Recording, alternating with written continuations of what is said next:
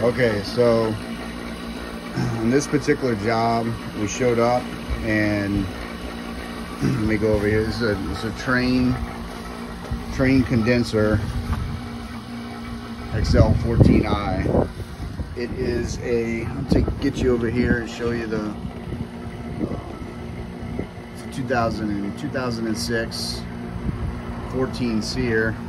But today we came out, and the issue with this system, you can see here I got a Geronimo bar 22, and I got our bullet yellow jacket pump hooked up.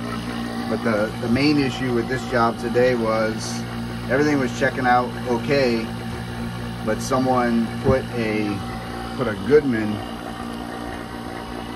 furnace and coil inside, and I think instead of them going back with something that was really compatible with R22, they either got a whole bunch of moisture inside of it or mixed it with some weird refrigerant, you know, because it was foaming up really bad. So if the system just isn't performing the way it should, and someone put some different refrigerant in there, and you have a whole bunch of non-condensables fighting against each other in the refrigerant line, then you need to hook up a set of regular gauges like that.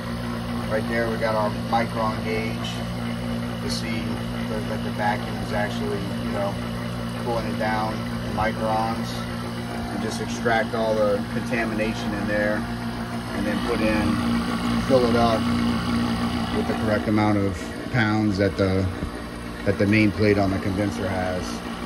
So I guess the whole purpose of this video is just I'm gonna post this on the HVAC forum. Just sometimes you're testing a system, homeowner just says it's not performing the way it should, and it can be tricky to catch if you haven't ran into it before. Shoot some more videos and post them later on.